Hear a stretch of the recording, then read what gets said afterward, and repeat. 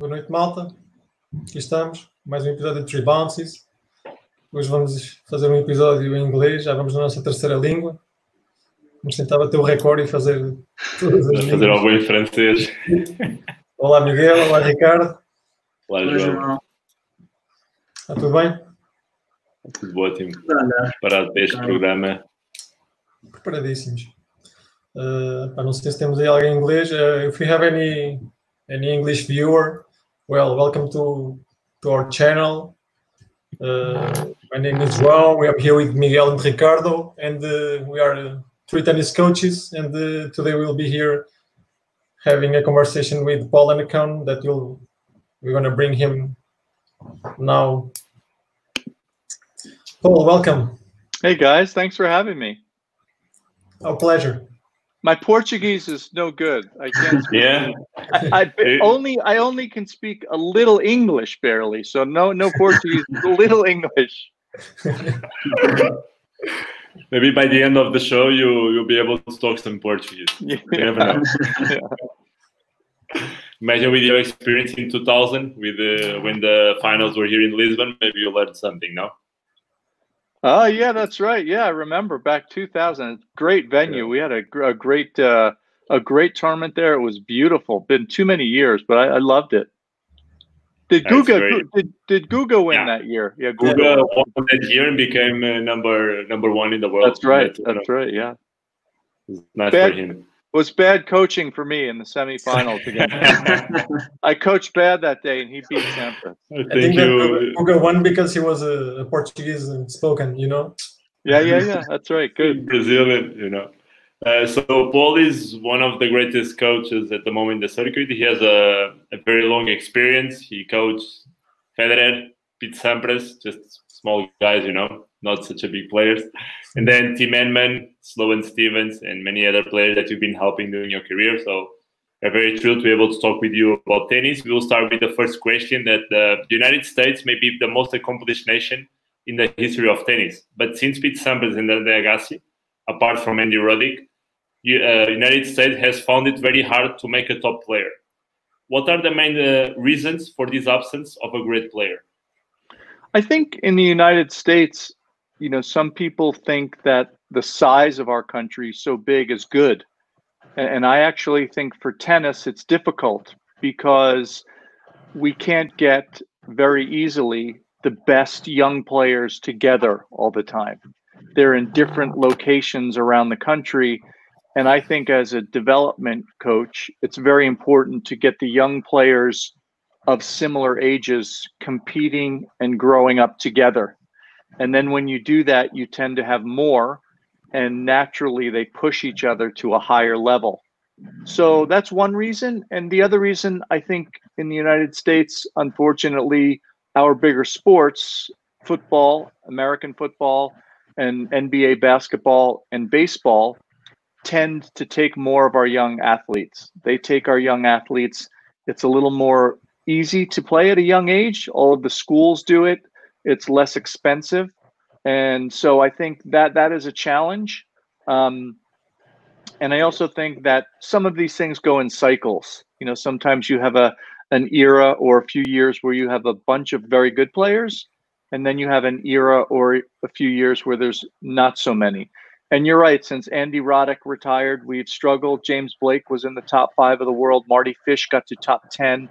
But right now, there's a few young Americans. One of them I help, Taylor Fritz, I'm helping to coach right now, who's 22 years old, and he's around 24, 25 in the world.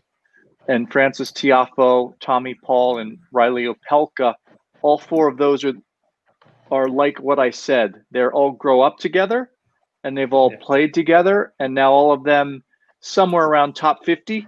And so they're pushing each other through the ranks, so that's helping them. It's funny, the first reason you mentioned it, because in Portugal, we are such a smaller country compared to USA. And people here complain that if they have to travel like 1 hour by car or 1 hour and a half, it's too far to compete at a reasonable level, you know? Yeah. So it helps us to make things in perspective. Yeah, exactly. Right. In 1 hour, and it takes 8 days to drive from California to New York. So everything is different. But I like the idea of getting the young players together. And I started at Bollettieri's long time ago. And when I was there, Jimmy Arias was there. Maybe you remember a name, Pablo Araya was down there. Rodney Harmon. We had 5 or 6 players that ended up in the top 50 of the world. And we're playing together every day. And just the natural competition of pushing each other, I think, helps a lot. And you have one player or two players in isolation, I think it's actually more difficult.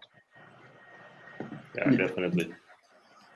Okay, Paul. Nowadays, a top player has to play at the highest level at all surfaces. And working on clay courts is a great way to develop footwork, mobility, effects.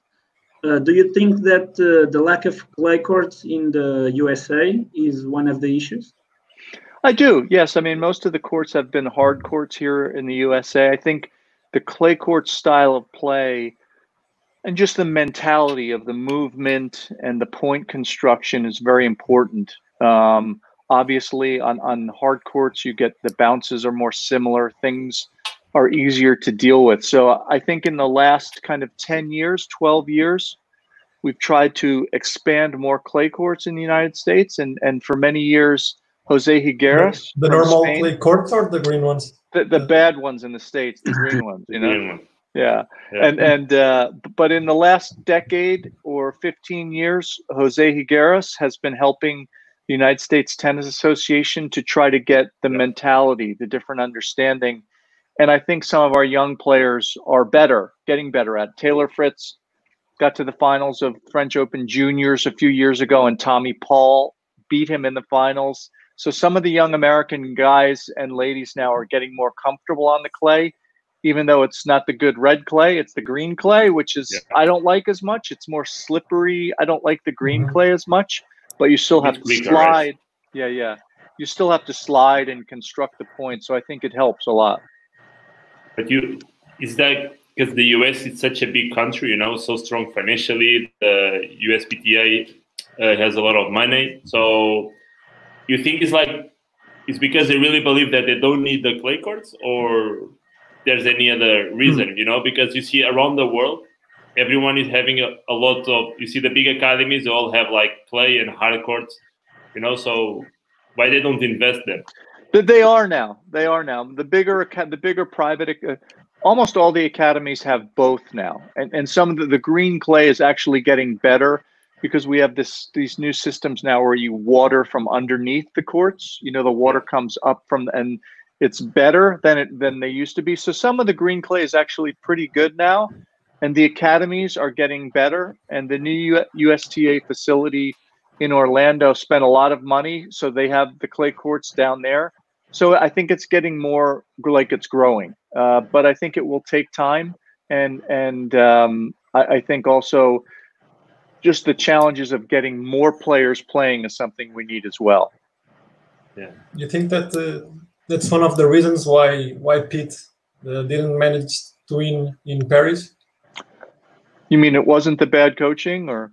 No, I believe not. I believe it was not the case. Let's see. Let's see by the end of the show. Wasn't the bad coaching? We assume. Okay, as long as it's not the bad coaching. Yeah, I mean, Pete grew up in California, really. So he really grew up on hard courts, and he was a great athlete.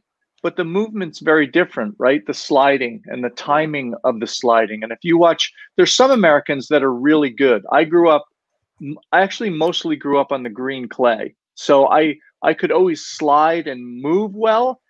Most Americans, if they don't, they end up learning to slide they hit the ball and then they slide afterwards instead of sliding. And as they finish the slide, they hit the shot. Yeah. So that's the kind of thing that you learn by being on clay as a young player, and the movement and the different kind of movement that you need. But I think for Pete, look, he was so great that he was pretty good on everything, and he wasn't a terrible clay court player. He won the Italian Open, got to the semis of the French one year. But I think the movement more than anything hurt him. And I also think back when Pete played, the the difference in court speeds and the difference in style of play was very much more apparent than today. Like today, you can play almost the same way on all the different surfaces. Yeah. And if you watch the great players, they don't have to adjust very much. When Pete played, and he was playing Bruguera and Thomas Muster at Roland Garros, and it's slow and heavy and dead, it's very different. Whereas now, the surfaces on clay and grass and hard courts and the balls and technology, I think the variation of the style of play and also the different environments aren't so different. The movement's different. You move different on clay than grass and grass than hard courts, but you can play similar styles now on all the surfaces, and you couldn't do that before. You think that this new generation and the younger players nowadays, that they are able to sleep in even in the hard courts? It will make easier for American players to adapt to the clay specific of movement. Yeah, it's amazing now. You see this, right? You see this on the hard court, the big slide, Monfils and Djokovic and all the really powerful players. You're seeing them slide on hard courts. Whenever they do this, my knees feel like they're going to break and my ankle. But I don't understand how it's happening, but the movement and the power is very different. But I think most of the players, like I've, been with Taylor Fritz on clay before, and he knows how to slide because he's played enough on clay that he knows how to slide into the shots. But I think you're right. I think it's an important thing that many of the young players don't get. The speed of the surface, not many players did like winning Roland Garros and winning Wimbledon, just a few of them, even Nadal, Federer, and a couple more maybe. You think that the surfaces are getting slower in the way of the hard courts and the grass court? Because some players complain the speed of the courts. In Wimbledon, they say that it's a bit slower since Nadal is being where he is. He's an insane and amazing player, but there's some players that say that those courts are getting slower, and you were saying that the styles and in Pete's time, you're seeing difference, between the players, and now you don't see that much. You think it's because of the speed of the surface? I do. And I remember that I coached Tim Henman right after I coached Sampras, and Tim was very excited to try to do well at Wimbledon. But right in those years, around 2002, 3, 4, all of a sudden, the courts got slower and the balls got a little softer and heavier at Wimbledon. And so the conditions there started to slow down. And in that same time, more of the hard court surfaces on the tour became slower and higher bouncing. And the clay maybe got a little faster. So everything's kind of coming into the middle now, right? So they're all kind of coming together. So for me, I actually think that's helped this era of great players even become more great, because they don't have to change so much. They don't have to adjust. In Becker's era, he's playing the great clay quarters on clay. Sampras is playing the great clay quarters, and then whoever Bruguera wins the French Open, and then he's got to deal with Krajicek on grass. We're not seeing so much of these big differences now. Less diversification. Right. So the players, because the way I try to say it is, because the surfaces are so close and the conditions are so close, Roger, Rafa, Novak are 5% better. That doesn't mean they're going to win 5% more. It means they're going to win 95% more, because there's less other things are moving around. So they're just this much better, but in 3 out of 5 sets, they're not having to adjust so much. There's not so many different court speed specialists. They all play okay on everything. So because of that, they're just better. So they're going to win a lot more, if that makes any sense. Totally. About Tim Henman, you said that the moment you start coaching him, and on the 2000 something we start with him, that the courts were getting slower on that moment. You think that's one of the reasons why he he was not able to get the success he really wanted to get the Wimbledon title, because every year you're hearing the people saying, is this the year? Is this the year? Of course, he has a big pressure, you know? Yeah. Very big pressure for Tim. And he, to me, look, the margins at the top were so small. I think he, to me, is a great example of being a professional. He got to be ranked 4 in the world. Yeah. He's gotten, I don't know how many semifinals of Wimbledon, 4 or 5, 4, yeah. And the year I coached him in 2004, he got to the semis of Roland Garros, semis of the US Open.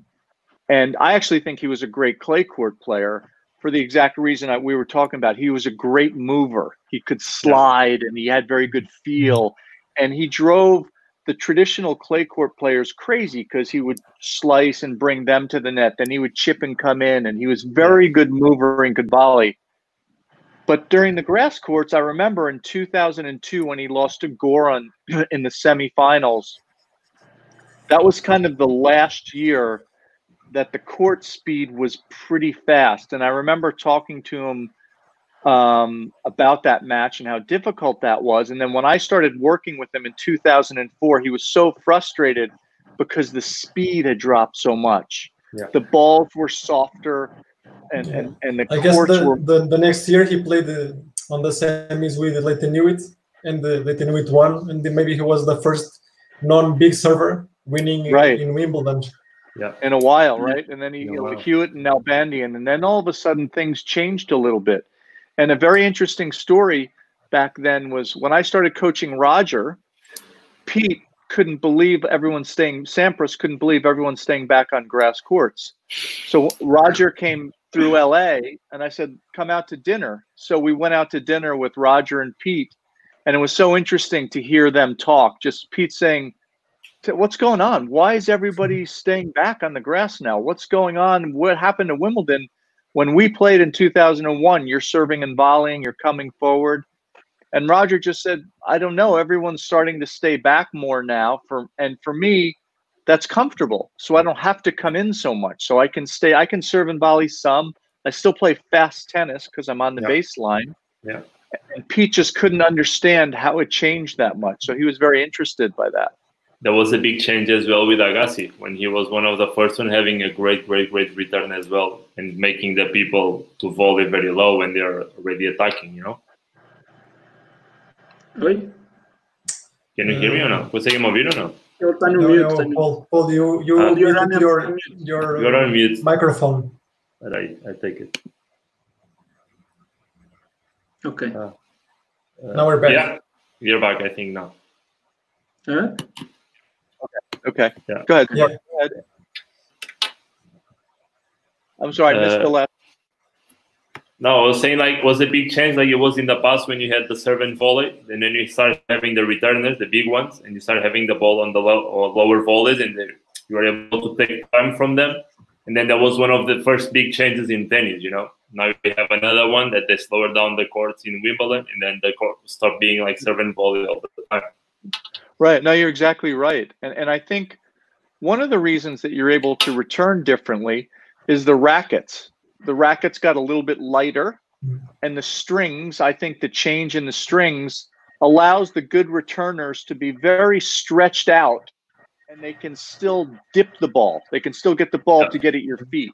And they couldn't do that, you know, before Guga was playing. He was the first one with the new strings that was allowing the ball to really go. But before that, no one's really hitting returns that are way stretched out and still ripping the return and getting it to do this. Now you watch everybody return serve, and it's incredible. I mean, it's amazing what you can do with better athletes, better technology, and better equipment. Now it's very difficult to serve and volley, but I still think you can serve and volley a little bit. If you're a good athlete, you should still be able.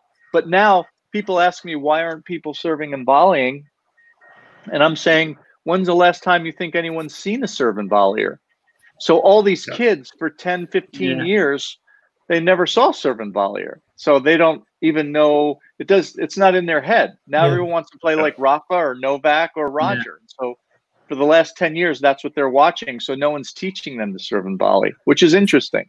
Something that you tried that Taylor does?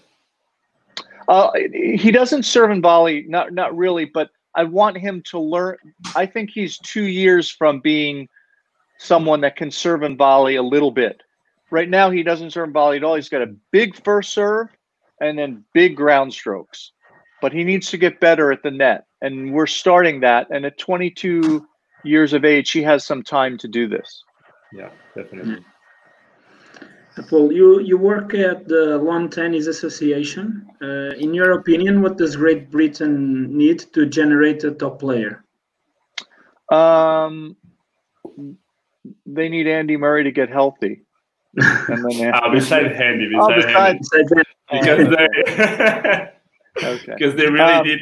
There's Andy, but besides Andy, they have so much potential. The coaches there are so good. They invest so much in tennis courses, in the information on the coaches, But then the players don't come out, Yeah, you have Kyle Edmund as well. Kyle Edmund.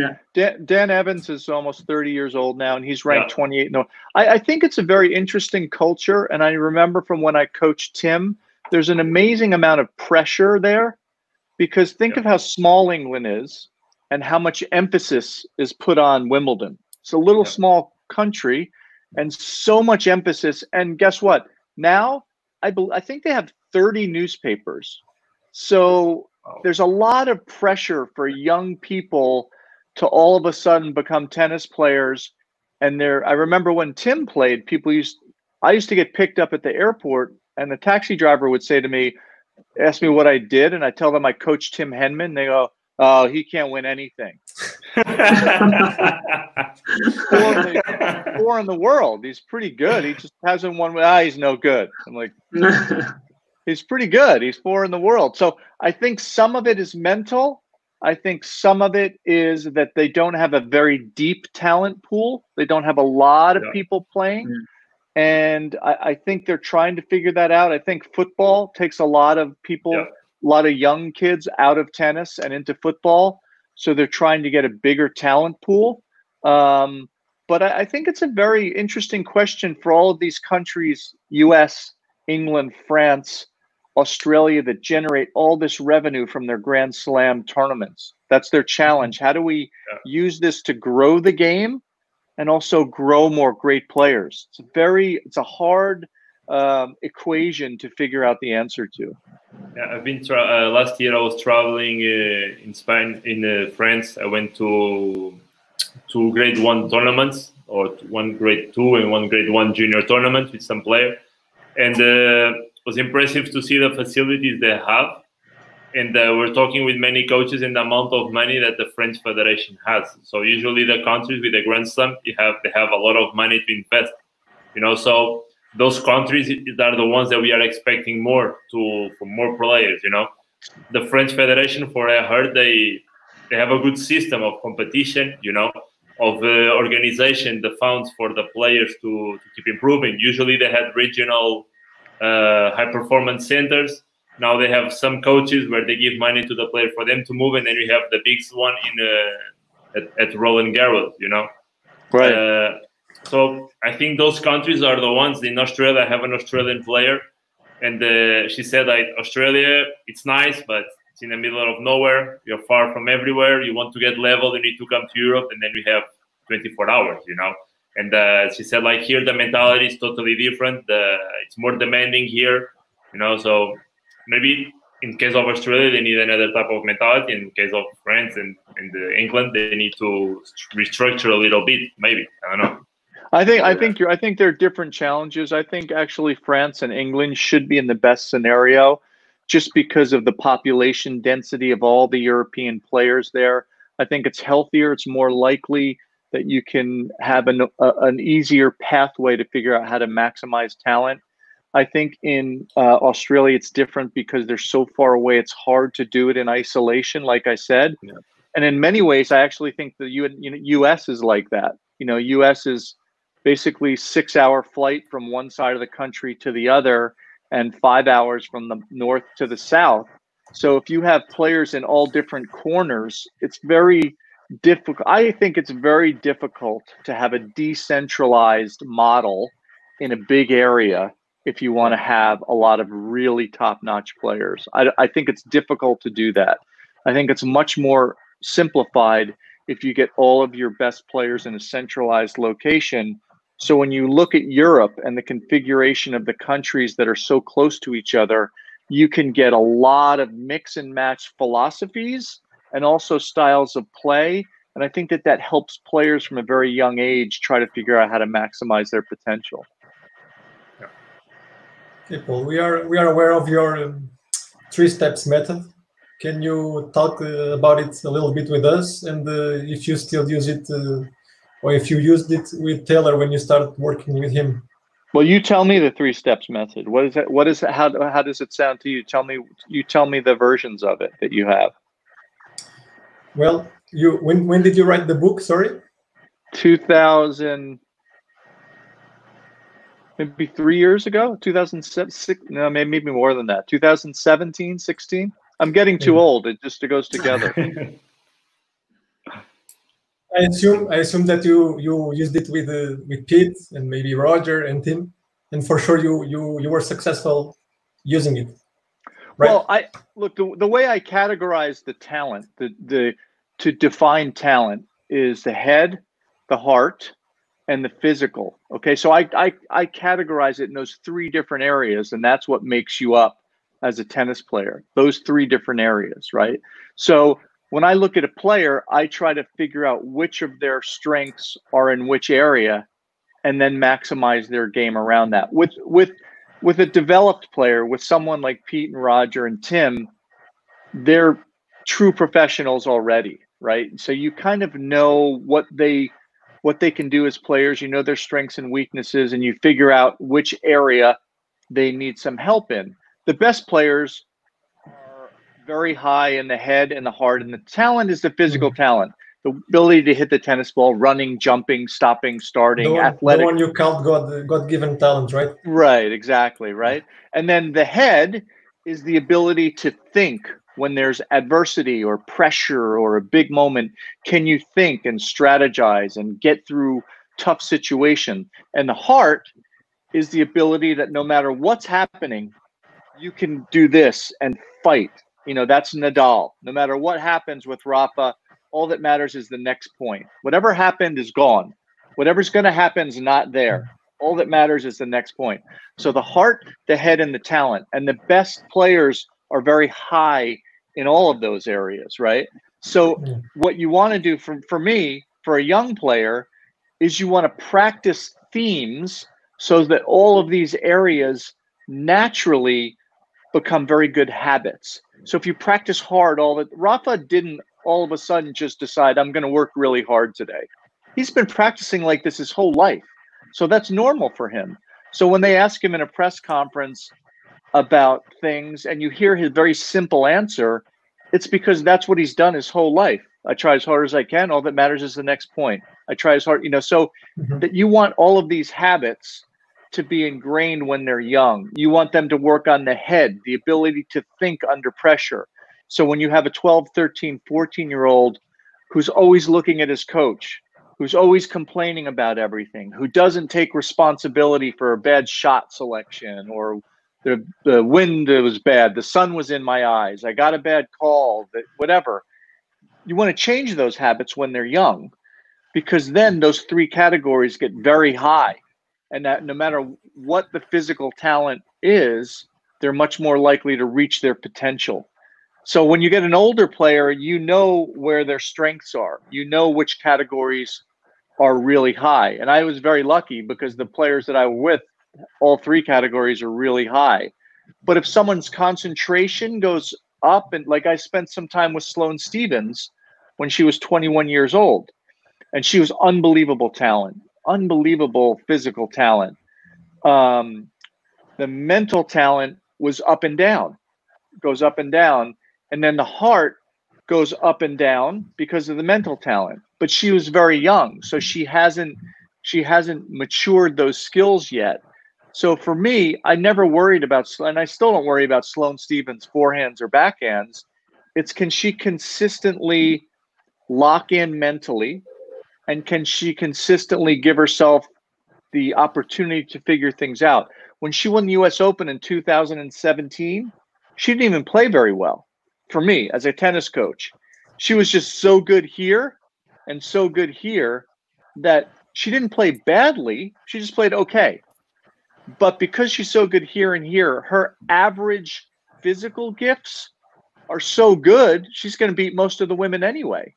So for me, that's why I look at an athlete like Sloane and I go, she should automatically be 5 in the world all the time. So good physically that if she's locked in like Rafa or Sharapova every point, she's going to beat 90% of the women anyway. But that's been one of her challenges, has been able to try to get those two areas like this. So as a coach, you're always trying to figure out how to press the right buttons to get them to learn those things. Right before I read about that method, my first thought was, I mean, Paul had the easiest job in the world, no? Like coaching Pete Sampras and Roger Federer. Exactly. But right next, just throw the balls after that. Throw the balls out on the court and say, "Good luck, guys. Go get them. I'll see you later. I'm gonna go get a beer. See you later." But like a second later, I was like, "Wait a minute. So, how does a coach that his job is to improve and to make a player playing better? Like, how do you make Pete Sampras and Roger better?" So I think it's easier for a coach to isolate some areas to keep things simple. You're right, and that was one of the things I learned from Pete Sampras very early on. He said it's much easier to get somewhere than to stay there. And he said for me to win the US Open wasn't easy, but I got hot and I played great tennis for 2 weeks when I was 19, and I win the tournament, and then my world changes. So everything's different. So then I have to reevaluate and figure it out. And then I've got to figure out how to stay there. And do I want to stay there? And he told me it took him a while to get to the place where he really, all that mattered was how long he could stay great and how many majors he could win. And really, to me, his best accomplishment is what he said to me. His best accomplishment is not winning 14 majors. It's 6 years in a row, #1 at the end of the year. So that means 6 years, and no one's ever done that before. You know, Connors did 5. I think Roger's done 5 maybe, but no one's gone 6 in a row. And to me, that's about staying at an unbelievable level, right? So every year you're finishing #1. You may be 2 or 3 during the year, you may drop, but by the end of the year, after all the results are in, you're back to #1. So for me as a coach, you have to constantly ask the player and challenge them. Not challenge in a confrontational way, just tell me what your goals are. What do you want to do? What are you looking for this year? What's an opportunity for you to challenge yourself? And that's why in this era, it's very difficult for me to even understand. Like I watch Roger now, I don't even know why he plays. I mean, I don't know why he wants to play. You know, he's 38 years old, 4 beautiful kids, 20 major titles, more money than he ever needs, beautiful family, lovely guy. He's got why do you want to keep doing this? You know, why do you? To me, it's amazing that he does everything you have to put your body through, right? He's been doing it for 20 years. Now he just had another surgery last week, and yet he still wants to push himself. So to me, that's amazing. I don't. It's hard for me to understand that. It's hard for me to understand that ability to want that for that long. It's to be a limitless passion for playing and keep working on the circuit. Yeah, that's believe. When you ask him, that's what he'll say. I love tennis and I love my life. I still love doing this, and I'm like, okay, that's great. It's amazing. When you started with Pete, we were too young. Not saying that you are old, but we were still very young. And at that time, our question is: did he have already that amazing second serve? You know, he always had a very heavy second serve. You know, was good speed, and you know, it's kind of like imagining trying to return a serve that feels like a soccer ball hitting your racket. You know, that's what his second serve feels like. It's so heavy, like you hit it in your arm, you know, And when he was younger, he could hit it very hard. But as he got older, that's when he got unbelievably accurate with it too. But when he was younger, he wasn't as accurate. But because it was so heavy, he could get away with it. But as he got older, I couldn't believe how good he was at hitting locations, even on second serves, at very high speeds. He trusted it, unbelievable amount. It was something that you said, Pete. We need to work on this. That was something that he told you, coaching. Paul, I need to be better on this. That was all coaching. That part was all coaching. That's what we thought. When we were making this question, I said, nah, it's going to be all Paul. Yeah. No, look, we talked about it, and he was very interesting because he knew he could judge and understand players that he's playing against and what he needs to win. In 1997, when he won the Wimbledon, when he beat Andre in the finals, I think it's 97, he beat Andre in the finals. In the finals, his second serve speed average went up 7 or 9 miles per hour in the entire tournament against Andre. And I looked at it, and I remember after the match talking to him that night at the Champions Dinner, and I said, your serve is bigger today than it's big the entire tournament. And he said, yeah, I know. And he said, how much? And I told him, and he goes, yeah. I said, well, why is that? And he said, well, I'm going to win most of the matches anyway, but against Andre, I got to serve big. I know I can, and so I just do. So it doesn't feel risky. He said, no, I can serve big. And I know against Andre I have to because he's a great returner, which is a very interesting mentality, right? It doesn't feel risky, but if he's playing a guy ranked 38, instead of hitting 113 mile an hour second serve, it's 102 because he knows he can still hit the spot and it doesn't need to be 113. But against Andre, he's got to be able to hit that spot. Otherwise, it's going to come back and it's going to be a winner. Okay, Paul, you've said that Roger Federer was super receptive to criticism. Do you think this will of learning and wanting for him to improve every day is the key to stay at the highest level for such a long period of time? I think so, yeah, because he's very interested, right? He's interested in learning. He's competitive, but he's also interested in hearing different philosophies. He's interested in hearing different ideas.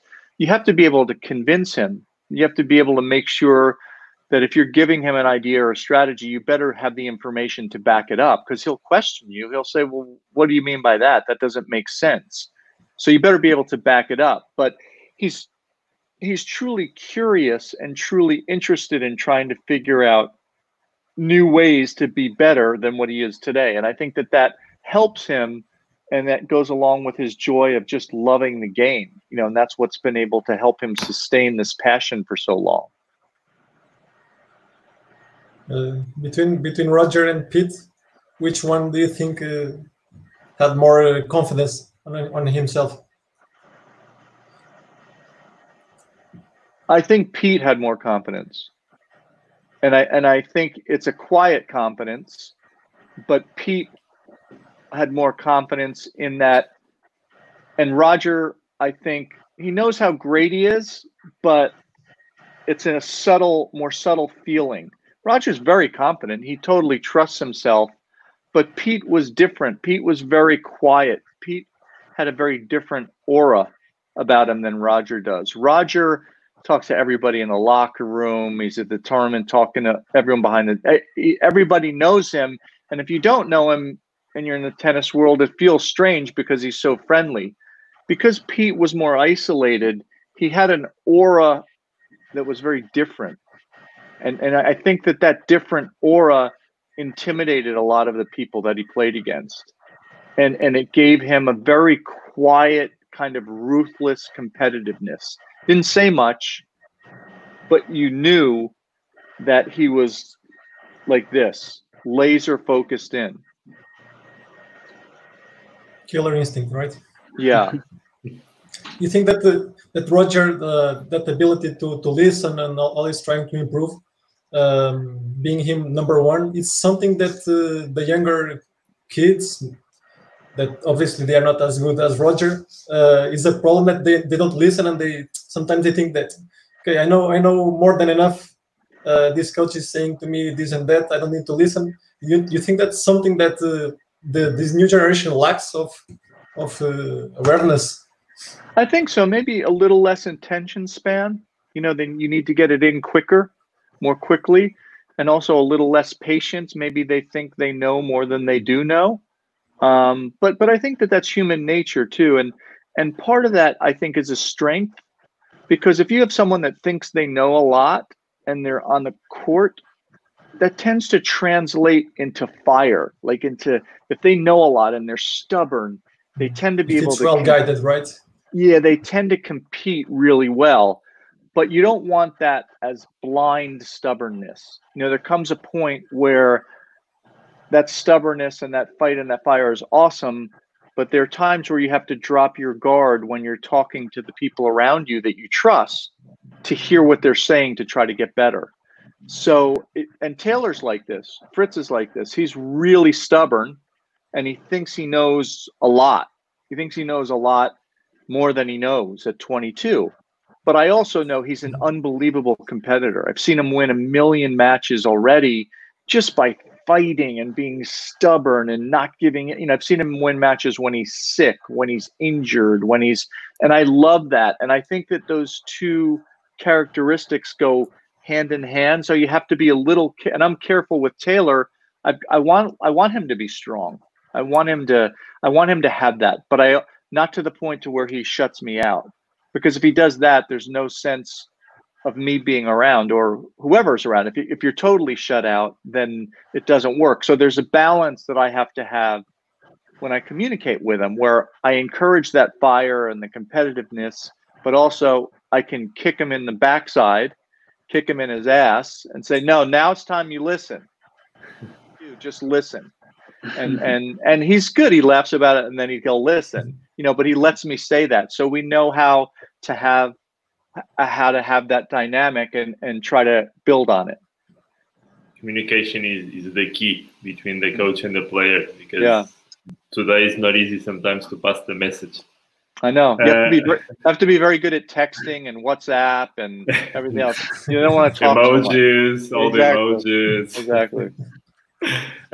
So Roger played a lot of games against Rafa and Novak. How did you prepare tactically and mentally for those games? Which difference in preparation did you have when facing them in hard court and clay court? I think, look, everyone knows they play each other so much. I mean, between the three of them, they played hundreds of times, all three of these guys. So there's not very many secrets. It's really about who's going to execute better on that day. They know what they need to do. And with Rafa, it's always challenging because of the one-handed backhand and the lefty forehand to the one-handed backhand. In the last few years, as Roger's got the bigger racket head and got more comfortable playing on the baseline, except on the clay, he's gotten more comfortable playing Rafa because he can deal with that a little bit better. Novak is very interesting because he's such a good defender. What he makes Roger do is he makes Roger go closer to the lines than he wants to go. And so that's why in big moments, you see Roger or offensive players against Novak make more mistakes, because Novak moves so well that instead of hitting the ball this far from the sideline, you have to hit it this far from the sideline. And over time, as the pressure builds, it gets really hard to hit the ball that far from the sideline. And he punishes you if you miss those targets. So Novak is an interesting dynamic. Rafa is interesting because of the leftiness, but I don't prepare them any different. I don't prepare for those matches any different than any other match. They know each other unbelievably well. You try to figure out what was successful the last few times, what wasn't. You have those conversations about that and try to encourage them to get into those patterns to create those successful moments, especially in the big times of the match.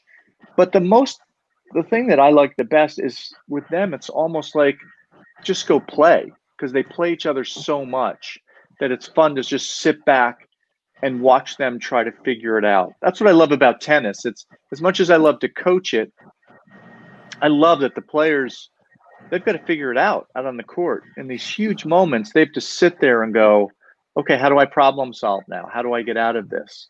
And to me, that's really interesting. There's many approaches now that you can do, but the coaches now, everyone is trying a lot to give the player so how you can solve the problem, like instead of giving the solution, what could you have done on this situation to get better or to do it better? It's something that you do a lot with Taylor now. Yeah, I mean, and this is where he gets stubborn sometimes, because he'll choose a shot, which I will think is a ridiculous shot. He'll be in the backhand corner, behind the baseline, almost in the doubles alley, falling backwards, and he'll hit a flat forehand down the line over the high part of the net, 200 miles an hour, and he'll miss it. And he'll go, I got that shot. Have that shot, but why would you choose that shot in that moment? And you're like, oh, that's my favorite shot. It's my favorite. I'll be like, yes, but it's the lowest percentage. So you have to help them understand the difference between good mistakes and bad mistakes. If they're good mistakes, I don't mind, because we're going to practice the right things, right? We're going to practice. So if you make good shot choices and you just miss, that's fine. You're playing the right way. Some days you just miss balls. That's okay. But if you miss balls and make bad shot selection, that's frustrating, because you're giving yourself a lower percentage to make the shot anyway, but yet you're still trying to make that shot. That gets frustrating. Yeah, I say a lot of times to my player that if you make a mistake, let's just make one mistake. Don't make two mistakes at the same time, Exactly. Just go for one, and then we know that we are on the right path, and then by working, we'll get there. Exactly. But just one. Exactly. Paul, nowadays the points are getting much shorter than before, with players being more aggressive on the first 2 or 3 shots. How do you work it with Taylor, and how do you balance that aggressiveness with the work of the consistency from the baseline? Well, you do a lot of rhythm things to work on consistency, a lot of cross court down the line. So you always have that rhythm, but you want to emphasize your style of play, mostly understanding how you need to play. So for Taylor, it's about the serve and first strike. And it's about every second serve that you get a look at, aggressive on the return and aggressive first strike.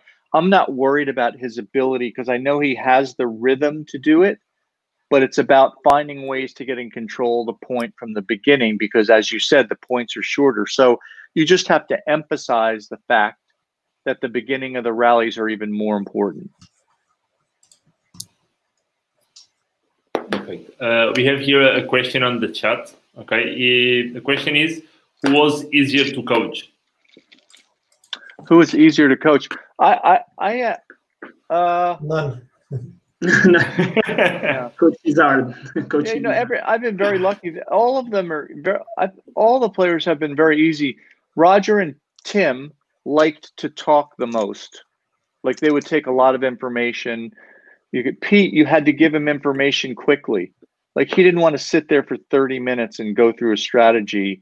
You have to give him 5 or 6 things, and that's it, and do it quickly, and then just let him go. So it's about knowing the personalities, but I've been lucky. All of my players, Sloane was easy to coach. Taylor's been easy.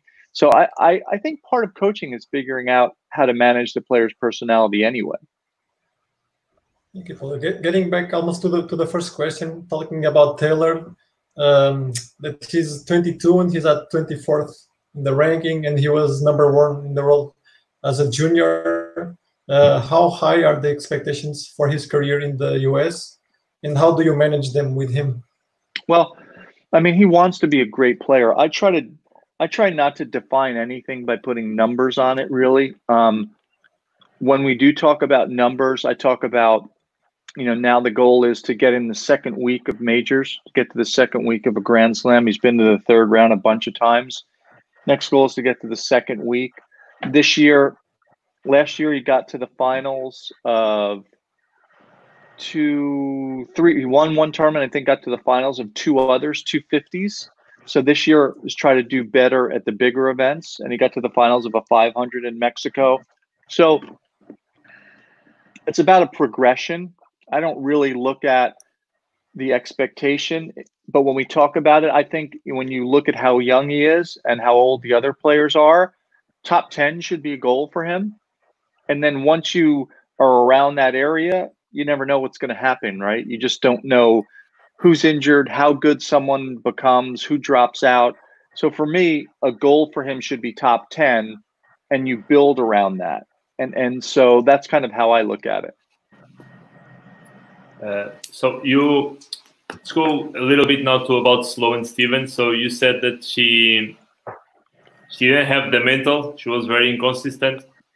There was one of the biggest troubles the biggest difference that you felt between working with a woman and with a man? Well, no, I don't think it had anything to do with gender. I think Sloane was young. I think she was 21 when she started. And the year before, she got into the semis in Australia and beat Serena. So I think all of a sudden, all these expectations came on her. And I think that became very difficult because I don't think that she was quite ready for that. So I think she was just a little bit young in her mental part of her game and advanced in the physical part of her game. And so it took a while for her to catch up. And she's still a little bit inconsistent, but she's had some injuries. She's had some issues that were out of her control. But I just think she's so physically gifted that stuff will flatten out when she gets comfortable again. But I don't think it was gender related at all. I just think because she was 21. How can you create that mental toughness and having that consistency? I think it's habits, right? It's like I said early on. I think it's how you create the habits when players are young. You make things difficult. You make it difficult for them in practice. You stay on them about not getting sloppy in practice, about every shot matters. And when you keep preaching and working that way, as you get older, that becomes normal. So that's just your normal way of being. That's why one of the reasons why Rafa is so great is because that's what he's done his whole life. So I think you start it with the habits and you make it very disciplined and their environment very difficult on them to push them in a healthy way, but in a disciplined way. Okay, Paul. What advice do you have for young coaches that are trying to make it into the professional circuit? My biggest advice is to listen. Put your antenna up and try to get a lot of ideas and listen to things and then think about them. Try to see what makes sense. People tend to make judgments and conclusions very quickly. And I feel like things change really fast in life and in tennis. So try to listen to what's successful around you, watch successful people. And I think when you do that, it will give you a sense of how you should operate to be successful. So the biggest thing is to listen and learn.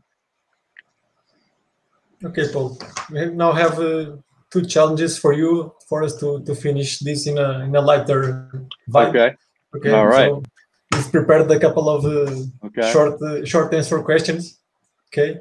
So the first one is, who's the greatest male and female player of all time? Well, I'll tell you what I tell everybody else. I don't use that term because I think every era is different. And I think it's unfair to think that Rod Laver wouldn't be great in Pete's era. But Pete would beat Rod Laver just because of all the technology. But if Rod Laver grew up in Pete's era, I'm sure he would be unbelievably good. And so I always have a hard time. I try to use the word who's the most accomplished, because then you can just look at who has the most majors. Then you can look at numbers. And right now, my gut tells me that depending on what happens with the pandemic, I think Novak probably will have the most majors if he stays healthy. That's what I think. but and I think Serena has a couple more in her as well. But I don't know what's going to happen with the pandemic. But after watching what Rafa and Roger have done, you just don't ever want to bet against them. All of a sudden, Roger coming back and, it's just so weird to even think at 38, 39 years old, he can do what he's doing, but you never know. But right now, when you look at the statistics, it looks to me like Novak has a very good chance to be the most accomplished. Okay. Second one, toughest loss as a coach. Wow, the toughest loss as a coach. I think that the one I've had, not that many, huh? No, I've had a lot. I had 2 years in a row where Roger lost in the semis of the U.S. Open, having match points on Novak. 2 years in a row, and then the year Roger lost to Rafa in the finals of the French in 2011, he lost in 4 sets, and I really thought he had a chance that year to beat Rafa. He beat Novak in the semis, and Novak hadn't lost yet the whole year. And the courts were playing really fast, and the balls were playing fast. And I thought that this was a really good chance. And the first set, Roger was up 5-2 against Rafa and had set point and tried a drop shot, and then ended up losing that set. He lost it. It was tough 4 sets. It was like 7-5, 7-6, 6-7, 6-4. And I felt like that one really hurt because I really thought he was going to win against Rafa. I thought that was the best year on clay that he had a chance to win, and I thought he was going to win that match. Okay, so if that's the most painful thing you have to deal with in life, it's not so bad. It's okay. Yeah. In which rivalry was bigger, Sampras, Agassi, or Rafa and Roger? I feel like Andre and Pete's was bigger because there was only 2 of them, and I feel in this era it's really Rafa, Roger, and Novak. And so there's kind of a triangular thing, and Rafa has beaten Roger more than Roger, so Rafa wins that one, and then Novak has beaten both of those guys more than they've beaten him, so it's kind of a triangular thing. So in Pete and Andre's era, they're both Americans. You have the rebel guy that's, has his own image, and you have Pete, who's very quiet. You have the great server against the great returner, and it's the same culture. So I don't know if bigger is the right word, but it seems more clear. It seems more clear. What was more enjoyable, coaching a Grand Slam winner or a #1 in the world? I mean, you coached both, but which one was more enjoyable? I think the immediacy of watching a player win a major is pretty hard. It is pretty hard to get better than, because the #1 in the world comes, like, you see the celebration on the court when you win Wimbledon. Right. You see the celebration when Pete broke the record and beat Rafter in the finals of Wimbledon in 2000. You could feel that right there.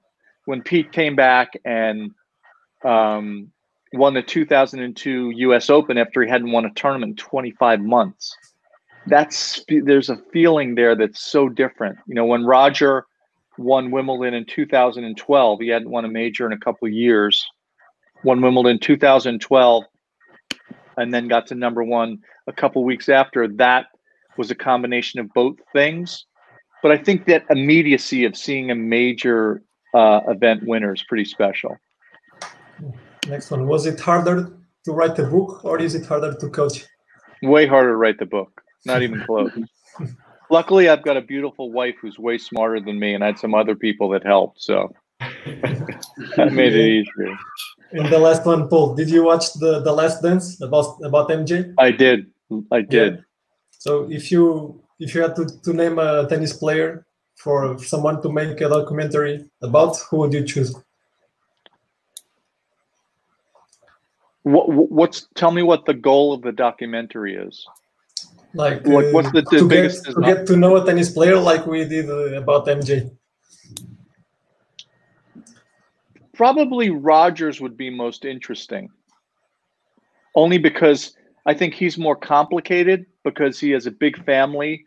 He's been doing this kind of from the end of one era into another era, and he's become such a global icon.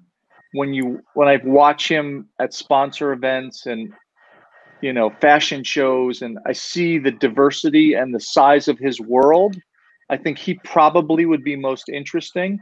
I think Rafa's life is great, but it's probably a little more streamlined and simplified. And Novak, maybe he's not quite as interesting yet. I'll have to agree. Oh, you would, yeah. Okay.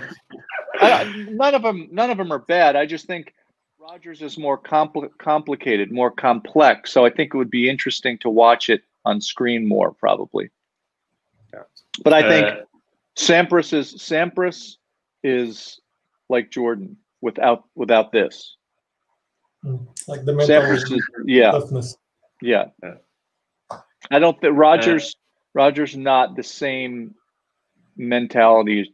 Doesn't make it better. It's not the same mentality as Michael, I don't think.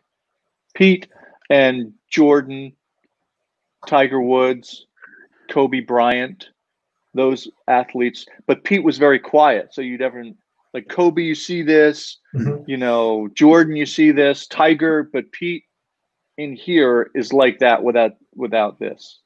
But very interesting though, Sampras, unlike those guys, doesn't have to, he can turn off his competition. In other words, if he's playing golf, he doesn't have to beat you. He doesn't care, he doesn't have to win every ping pong match he plays. He's not like that. But on the tennis court, when he puts his mind to something, it's like a laser. If that makes any sense. Your score against him, it's still 1-0 to you, no? Yeah, I never lost to the guy. I don't know why everyone thinks he's so great. I mean, I'm undefeated against him. But you're great too. Yeah, in my own mind. Just like I'm better than him, my own mind. We have here a last question on the chat from a player. She's saying that beside the mental strength, which other qualities do you advise that the young Portuguese tennis players should improve a lot? Discipline and shot selection. If you have discipline in how you approach everything and you make good shot choices, you're going to have a good combination of being able to put yourself in a very good position. Perfect. So we have here the last challenge for you to choose the best player for each shot. Okay. Serve. I'm going to pick Sampras because I'm not going to pick the guys that are 7 feet tall. Okay. Forehand. Federer. Backhand. Djokovic. Volley. Edberg. Edberg or Henman. Okay. Return. Djokovic. Touch. Touch? Yeah, as a feeling, Probably Federer. Mobility. Djokovic. Mentality. Nadal. The only thing that I could maybe switch is Agassi and Djokovic with the backhand. Either one of those guys I take. I did this a few weeks ago, and I think I took Andre's backhand. And the return? Just Djokovic? Djokovic because he's longer. He's taller. Yeah. Okay. That's why. But Andre, if he gets his racket on it, the backing was amazing as well. Yeah. Well, we reached the end of the episode, and we wanted to thank you for taking the time to talk with us. We had an amazing time in the conversation. We learned a lot. I think I can speak for the three of us. And wish you all the luck with Taylor Fritz. Thank you, guys. Thank you so much for your patience. I know you've been trying to do this for a while, so I thank you very much, and I hope you guys all stay safe, and hopefully we do it again down the road. Hopefully. Yeah, hope so. Hopefully. Thank you guys very much. Bye. Goodbye. You have a great day. You too.